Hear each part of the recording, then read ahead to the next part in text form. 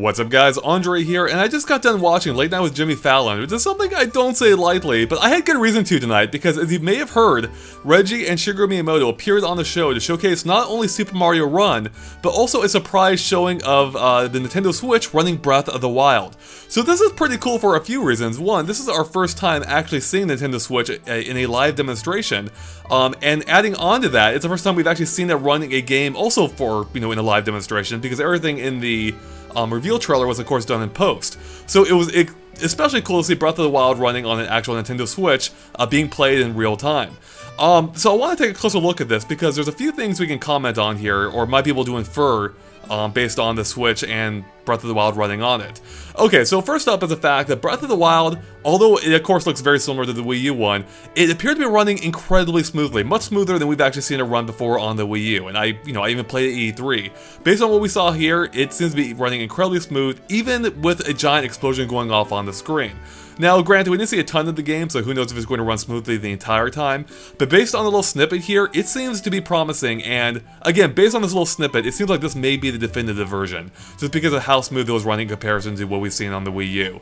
Now beyond that, we also got to see a new feature of the interface for the first time, sort of, but I'll get to that in a second, and that's the fact that in the corner of Breath of the Wild, we can see a new clock icon, followed by, or right next to it, appears to be a new weather forecast icon, or section, because we can see the current weather there, showing it's presently sunny, followed by two more icons that seem to show it being cloudy.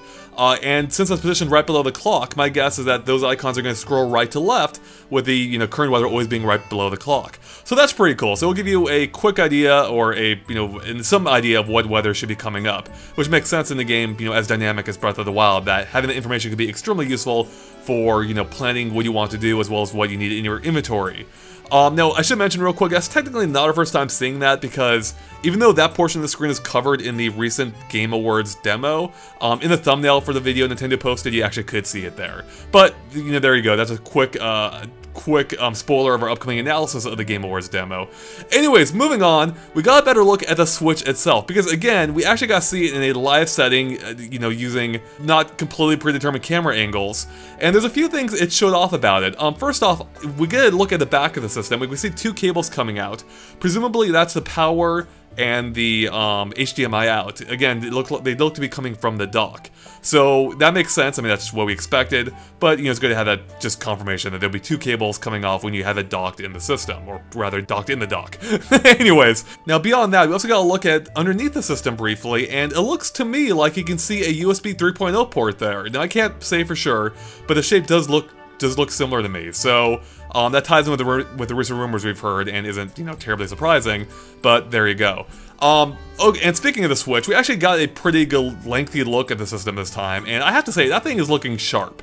It is looking clean, it's looking sharp.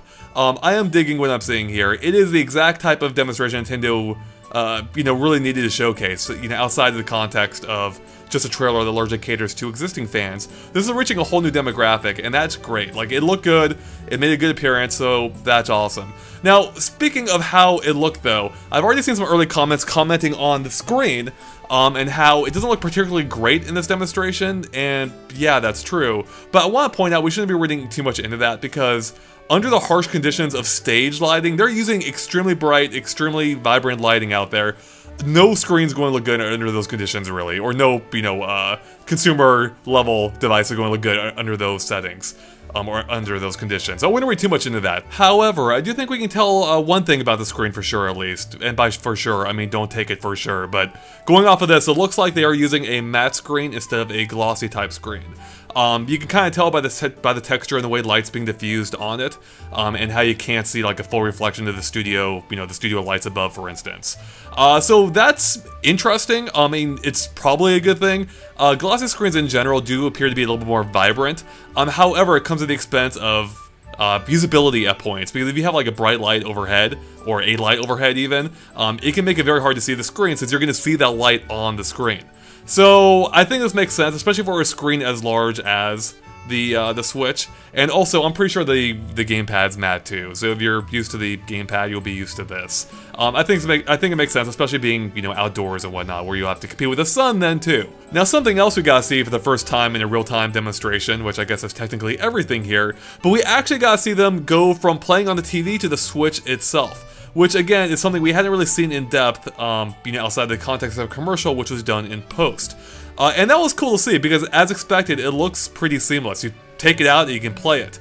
But I did notice that Reggie was being a little bit mysterious with the whole thing, in that we didn't get a good look at the Switch while it was happening. He picks it up and he kind of tilted it away from the gamepad, almost like he's hiding the exact process.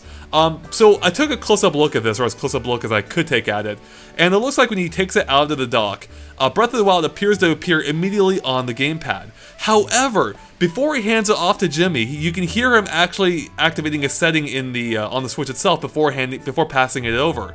So I wonder if maybe the game pauses automatically before switching over, perhaps as part of the switching process. Maybe it takes a couple seconds, and maybe the Breath of the Wild we saw initially was just a still frame from the game.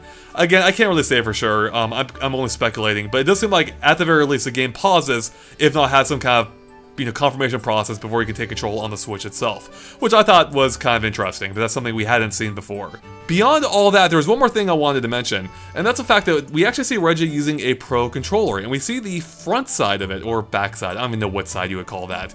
The side facing the TV is a portion we see, and it looks like there is a plastic display or plastic cover on it, which is unusual because that wouldn't be there unless it's covering something more likely. I mean, it's possible it is there just to tie it all together, so actually I just lied, basically.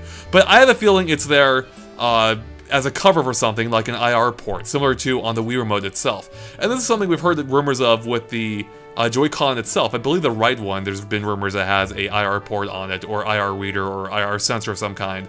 And it would make sense for the Pro Controller has something of that nature as well, allowing it to function presumably as a type of pointer when using it on the TV. Again, don't read too much into it, it could be cosmetic related, but it does look like there is, you know, you can see the plastic there, and it looks like there's something within it too even. I didn't even mention that before. So, there you guys go. Again, that's just my preliminary look at the Switch, what little we can see of it here, or what little more we can see of it here, beyond what we already knew. But, you know, again, on the whole, this looks very promising. It was awesome to see that surprise on Jimmy Fallon. The reaction seems good so far. Even Jimmy Fallon seemed excited, which actually isn't saying anything, because he gets excited over everything. But putting that aside, it's still not a bad context for the Switch to appear in. So, yeah, I'm done talking now. I'm just rambling at this point. It looks good. I can't wait to go hands-on with this in January, and yeah, I'm super stoked. So thanks for watching, guys. Of course, stay tuned to Game Explain for more on the Nintendo Switch and other things gaming as well. Catch you later. Bye.